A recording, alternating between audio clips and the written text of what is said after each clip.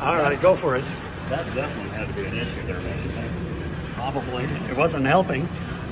Well, the points weren't opening at all, I don't think, anymore.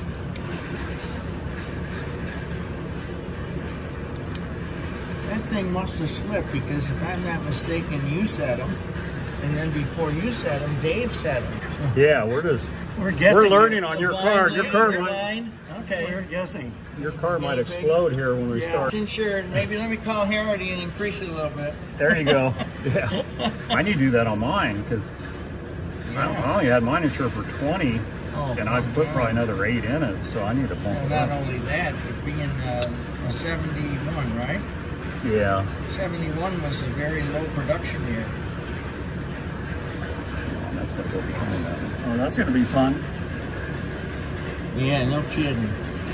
And I'm all thumbs when it comes to that stuff, but There we go.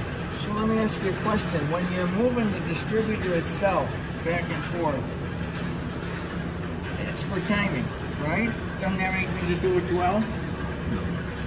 No, your points need to say time with your ignitions. So turning it, it's still firing where it needs to be at the cylinder because you're lining up with the cylinder. So how do we look on that low? See, we're a little past, aren't we? Well, we can bump it a couple times. Yeah, let's do that because it looks like we're past it, doesn't it?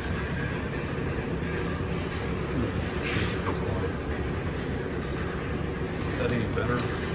No, hang on, Bob.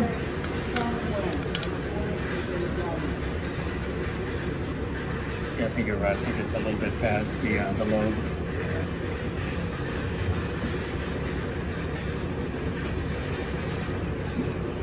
Bump it.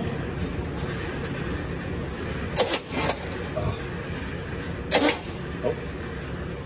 Again. Need to get him fast, hold it. I know.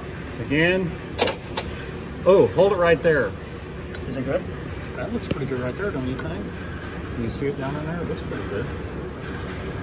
Yeah. I think it is. Yeah. That's good.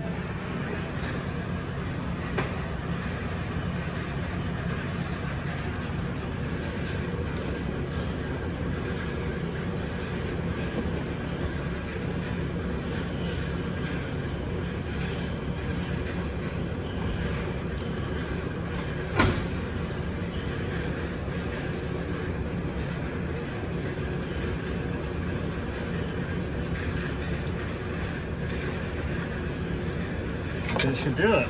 19, right? Yeah. Parking lot at Circle K. He's laying in the dirt. Oh. Weird, huh? Yeah. Well, I fell off your car last time you were there. You probably did. Let's put the cam back on, you think, and fire it up.